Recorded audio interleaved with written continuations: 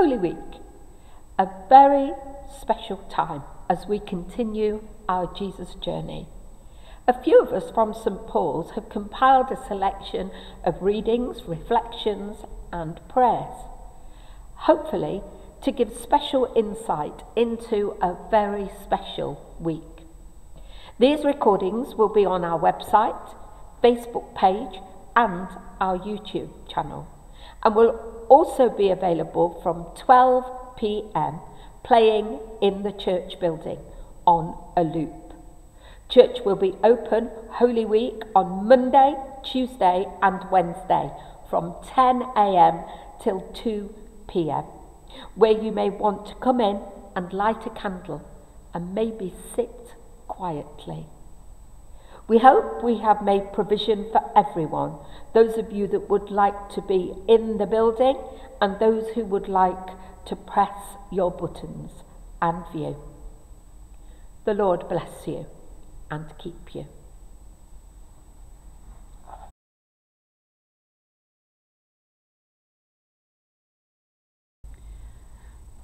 We know what Jesus did by reading the 4 Gospels.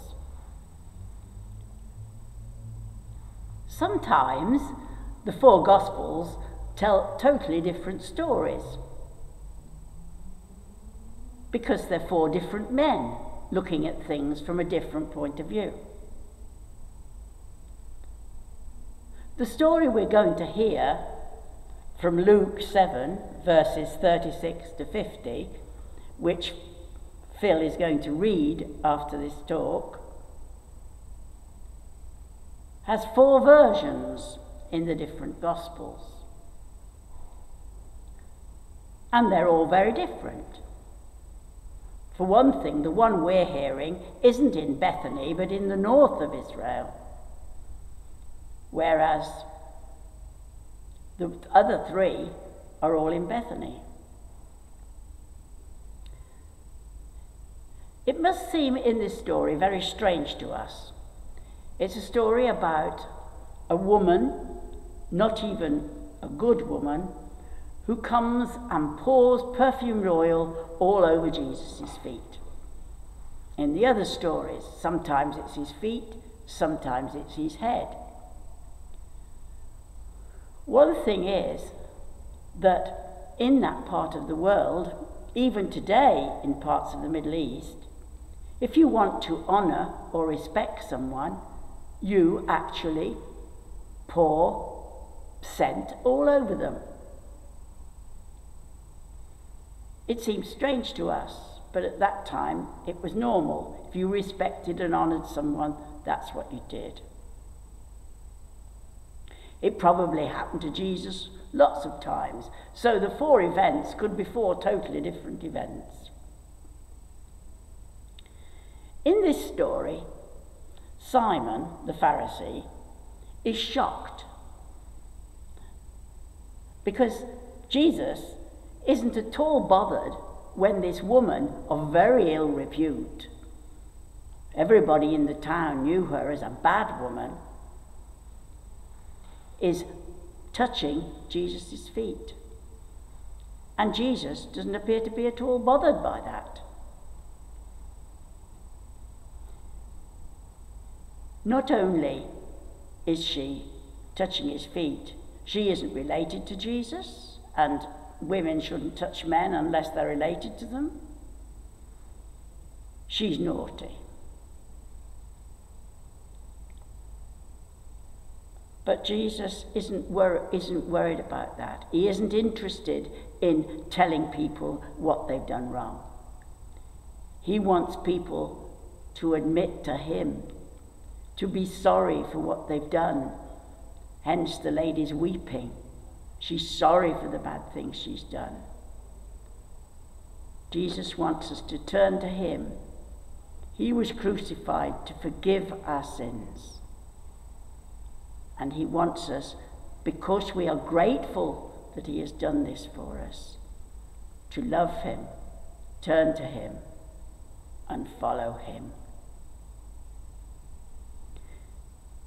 Phil is going to read the story now, and as you listen to it, You can either make notes, or doodle, or just listen, or imagine you are in one of the guests, or the woman herself, or Simon even. Think about it.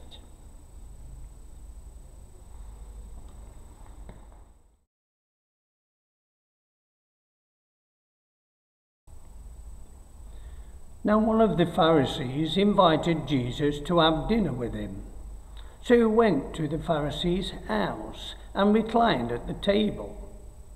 When a woman who had lived a sinful life in that town learned that Jesus was eating at the Pharisee's house, she brought an alabaster jar of perfume, and as she stood behind him at his feet weeping, she began to wet his feet with her tears. Then she wiped them with her hair, kissed them, and poured perfume on them.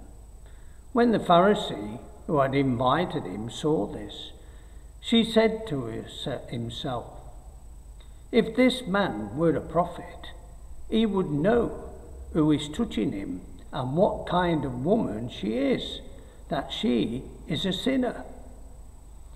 Jesus answered, "Simon, I have something to tell you." "Tell me, teacher," he said. "Two men owed money to a certain moneylender. One owed 500 denarii and the other 50. Neither of them had the money to pay him back, so he cancelled their debts. Now, which of them will love him more?" Simon replied, "I suppose the one who had the biggest debt." "You have judged correctly," Jesus said. Then he turned towards the woman and said to Simon, "Do you see this woman? I came into your house. You did not give me water for my feet, but she wet my feet with her tears and wiped them with her hair. You did not give me a kiss, but this woman, from the time I entered, has not stopped kissing my feet. You did not put oil on my head, but she has poured perfume on my feet. Therefore I tell you, her many sins have been forgiven, for she loved much, but he who has been forgiven little loves little." Then Jesus said to her, "Your sins are forgiven." The other guests began to say among themselves, "Who is this who even forgives sins?" Jesus said to the woman, "Your faith has saved you. Go in peace." Lynn is now going to play River Wash Over Me. Whilst you listen to this, meditate on and consider and think about what you have just heard.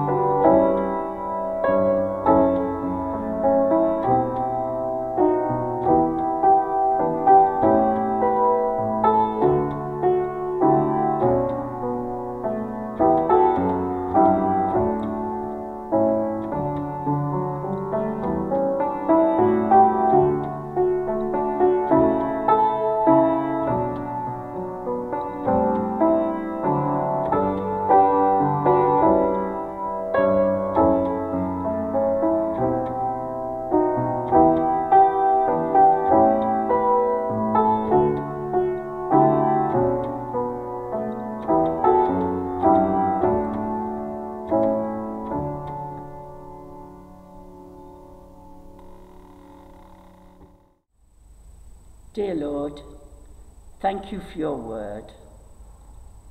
Help us to turn to you, accept our wrongdoings, take our troubles and worries to the cross with you.